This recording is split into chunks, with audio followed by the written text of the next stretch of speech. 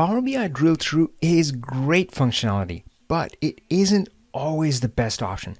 That's why we're going to show you 5 different alternatives which may work better for you. But if you came to this video wanting to learn about Power BI drill through, then click in the corner to check our videos showing you how to use Power BI drill through. Now, if you're ready to look at alternatives to Power BI drill through, then let's get started. My name is Avi Singh. I'm a Microsoft MVP and best-selling Power BI author. And if you want to become a Power BI pro, make sure to subscribe and click that bell so you are notified whenever I go live to answer your Power BI questions. Before we take a look at the alternatives, let's take a really quick look at drill through. Drill through is simple. Once enabled, you can right click on an element and choose a drill through option, which is going to take you to a more detailed page. So here I'm selecting Germany, drill through, country detailed, and that takes me to a different page with that selection already made, and I can see all the detail about the Germany, the trends, transactions, and this could be whatever you build. So that's in essence the idea of a drill through, and as you saw, the purpose of a drill through is simple. It's simply to show the user more detail.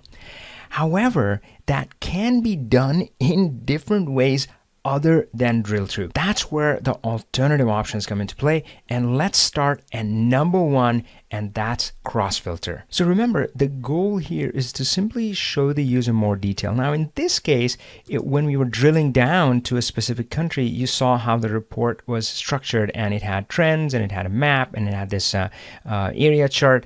Now of course, so this is going to be your choice as the Power BI developer or as a Power BI author, that you can decide the layout of the report. Then instead of them having to drill through and kind of find it and right click and all of that sort of stuff, you can instead build a report so that those elements are on that page itself. So the elements that are needed are on the page itself, and if they want to select a specific drill through, well, that functionality or if they want to see a specific detail, that functionality is always built into Power BI by default. All they have to do is touch or click, right? So I can click on United Kingdom, and this is default behavior. Everything else cross filter. So now the numbers up top, the high level, the trends, and the stable here, this graph over here is set to United Kingdom. If I wanted to see Germany, all I have to do is click Germany or Australia, and everything else adjusts. So again, if you want them to see a specific detail, it is not necessary to use drill through. You can simply use cross filter. Hey, I just want to say that the file that I'm using to demonstrate these 5 alternatives, you can download that and the treasure chest of all my files at learnpowerbi.com/download. So Power BI drill through, let's go to the alternative number 2, which is tooltips and report page tooltips. Now tooltips are built into Power BI. So if you notice here that as I hover over an element, it shows me the information about that. But not just that, you have an option to, if I select this visual, then you have this tooltip fields where you can add additional data fields.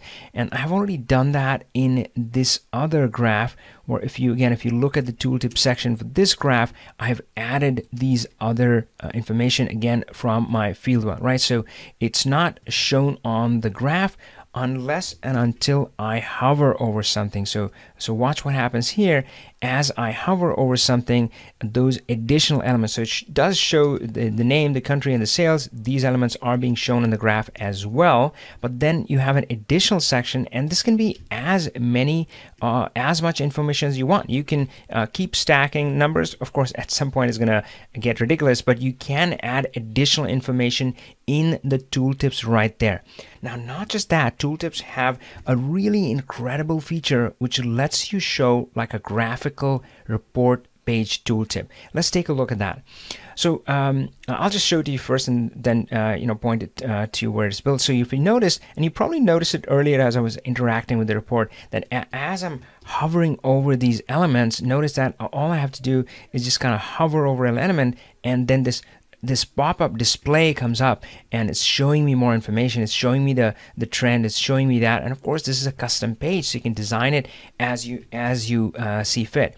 Now, this page is right here, country tooltip. Now, the only distinction here is that the tooltip page size is not going to be big, and you know, so you're going to have to select in the page size, you're going to have to select tooltip page size, and it's not that big, so you can't fit in a whole report. But sometimes you don't need a whole report. You just want some key information, and that you can show just using either you know, the built-in tooltips, these ones, or using maybe a report page tooltip. Number 3, if you have external reporting systems, these could be your legacy systems, which have always been there, or these could be in the Microsoft family, SSRS reports that you can link to, then you can often use dynamic links to link to external report. Now, hey, I don't have a system like that, so I'm just going to, you know, make Google my poor man's friend. But again, imagine in this case that you had a system which was your own server, either your SQL Server reporting server, where you can create dynamic links or point to the report using dynamic links, or some other system where you could pass those parameters. So in this case, you know, I'm really using Google as my reporting engine. So here what I have is, you can see that these links are dynamic. So right, so notice here the country is kind of here: Australia, Canada, France, and Germany, and so forth. And if I let's try that again.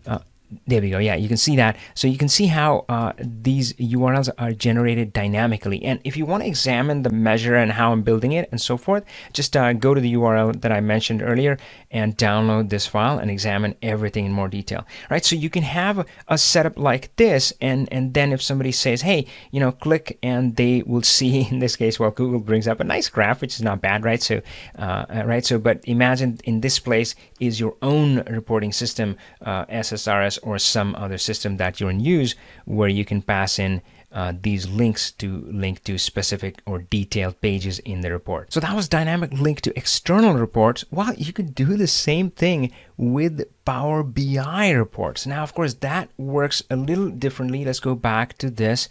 And so let's see how this report has been built. So first thing is simple. The URL is there, but then there's this specific format to pass in the parameters. And again, you can examine the file to see how this measure is built and how I'm doing that. But again, the effect is identical. So you can have these things in a table or in a different format and different visuals, whichever supports the web URL. And then if somebody wants to see, oh, Germany, I would like to see the population trend for Germany, they can just click on that. And in this case, it's going to open up the Power BI report, right? So in 3, 2, 1, Germany it is, right? So you can see, and of course, this can be any report that you can link to. Now, this might seem similar to, if you've seen my original drill through videos, I talked about cross report drill through. This is similar to that, but the advantage of this is that at this point, cross-report drill-through is only allowed for reports within the same workspace. But this has no such limitation. You can link to any Power BI report in your system and kind of open that by passing in dynamic URL parameters. Hey, before we go on to number 5, I just wanted to make a quick shout out to our Power BI tutorial. So if you're just getting started or keep getting stuck in Power BI, make sure to click in the corner and check out our complete step-by-step Power BI tutorial. So number 5, to show the option alternative to Power BI drill through to show the user more detail, is using bookmarks. Now bookmarks are, of course, it's a gift that keeps on giving. They're a very flexible feature, can have a lot of uses, and you can use that to show more detail. So I'm going to show you a simple example in this case. So in this case, we're looking at a report page. Now this, in fact, I'm using it as a drill through page, but ignore that fact for now. Imagine this is a report page, and then you can have a toggle which is driven by using bookmarks, and the user can just click to see more detail. And in this case, I'm showing them a table, which of course does show them a lot more detail, you know, sales ERA percentage. But again, you're not limited to that. I mean, if you wanted to, you could use this toggle to completely change this whole report. You could override all the elements in here and really show whatever you want. So you could have a toggle saying, hey, show detail, and on the same page, without navigating, without drill through, just say, yep, detail, and then, go back to the original summary. So those were the 5 alternatives I covered, which you can use instead of Power BI drill through. I would love to hear from you. Which one of these do you love, and which one of these maybe you hate? So let us know in the comments below. And of course, if you know of any other options which can be used to show the user more detail, let us know about that as well. And make sure to check out our original videos on Power BI drill through and how to do that more. Until next time, power on, my friend. Hey, keep watching more videos and keep learning Power BI. But if you did enjoy this video, I would love to hear from you. So leave a comment, like, subscribe, all the good stuff. Power on, my friends.